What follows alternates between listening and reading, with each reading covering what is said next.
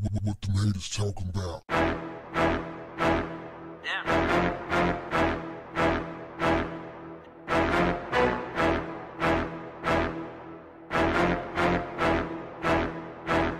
What's up, family? A rising star on the right, Candice Owens, once was the CEO of a liberal website that compared Donald Trump, your president, to Adolf Hitler and suggested that he had a small wiener. Check this out.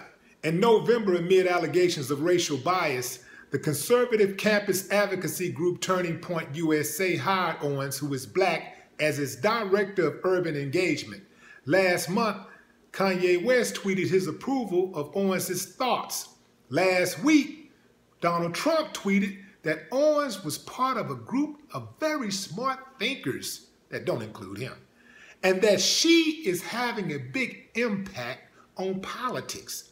And this week, Owens mingled with Jared Kushner and Ivanka Trump at the dedication of the new USA Embassy in Jerusalem. Yes, Owens, suddenly a new face of the American right, was less than 2 years ago the CEO of an online publication that frequently mocked the then candidate Trump, including conducting a mock investigation into his penis size. The story determined that it was likely small, very small.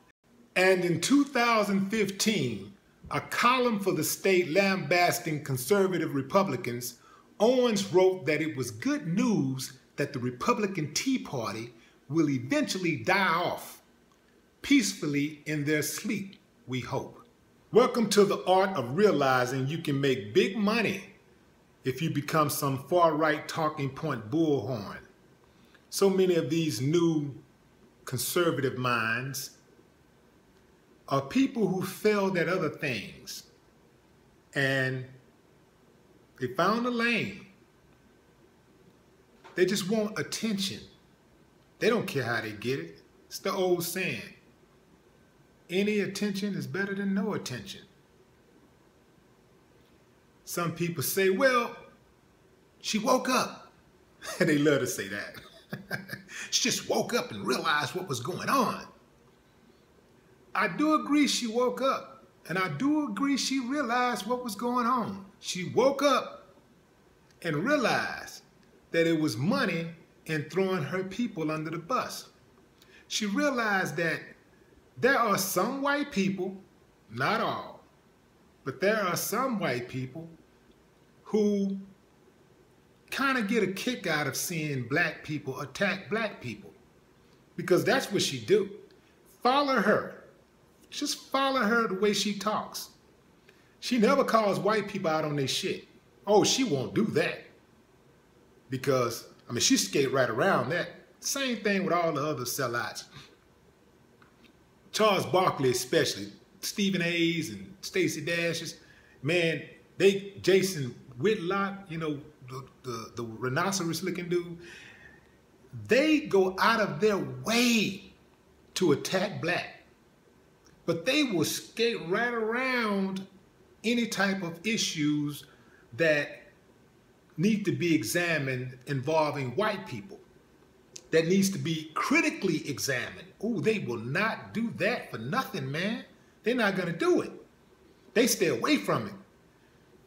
These conservative outlets hire them to be their watchdogs. In fact, more like their attack dogs on the black community. Think about it. That's what they are. Attack dogs. Get them, boy. Get them, boy. Get them, girl. Sick them. Sick them.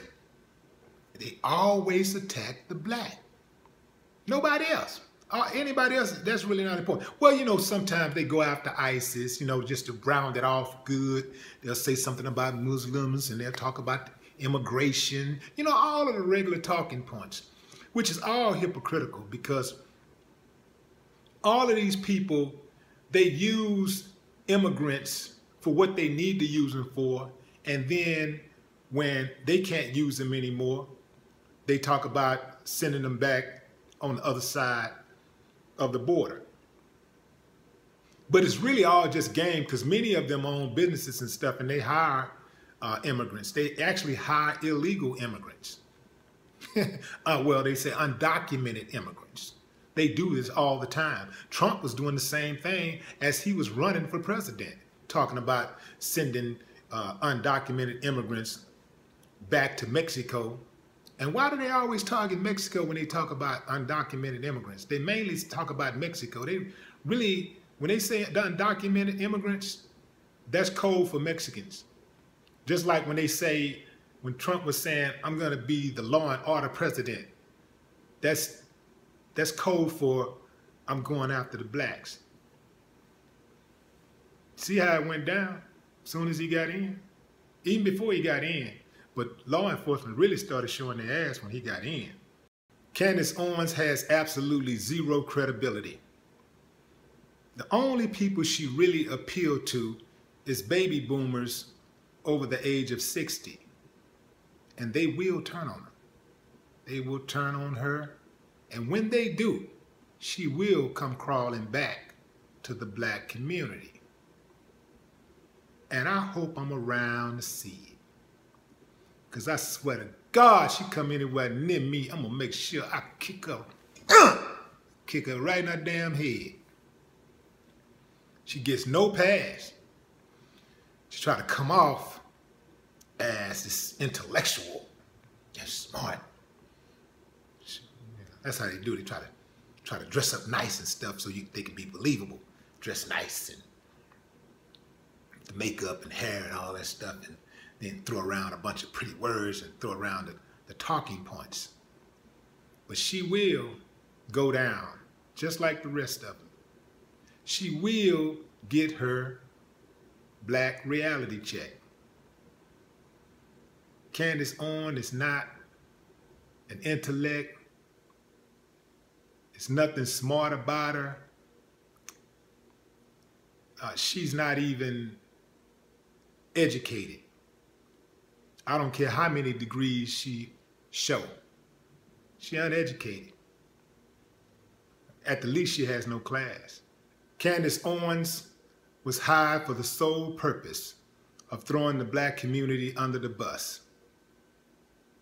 Nothing more than a shock value conservative, sellout, opportunist, buck dancing, Uncle Tom. I say Uncle Tom because if you look at her closely, she does have manly features. Candice, your mama should be embarrassed and your daddy should have pulled out. No more talk. What the haters talking about?